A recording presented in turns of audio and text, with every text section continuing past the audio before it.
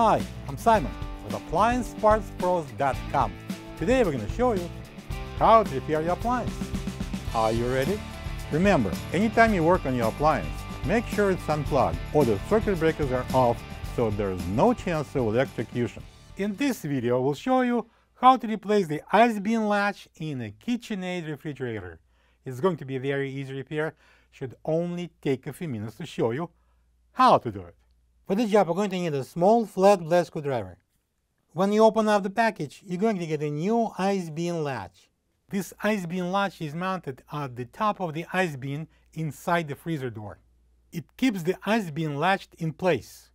The main reason to replace the ice bin latch is if it's broken and won't keep the ice bin in place.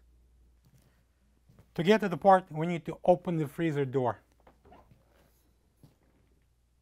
We're going to press down on this latch and open the ice bin. Next, I'm going to remove the ice bin by lifting it straight out.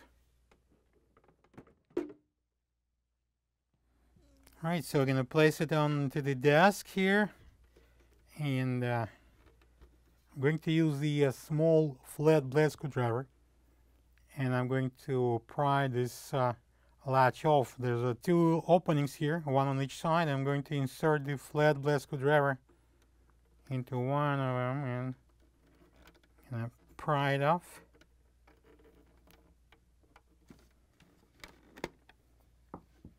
And I'm going to slide it out.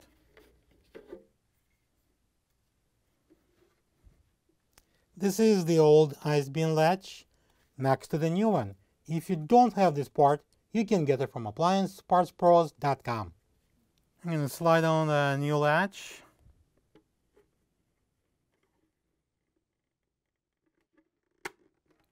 Clicks on.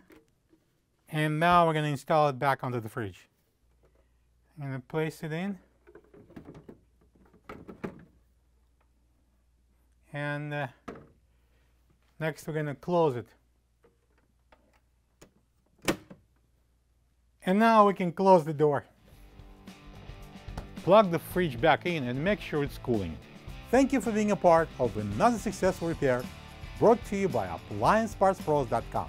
For any of your future appliance repair projects, please check out our other videos available on our site, on Facebook, on YouTube, and on Instagram.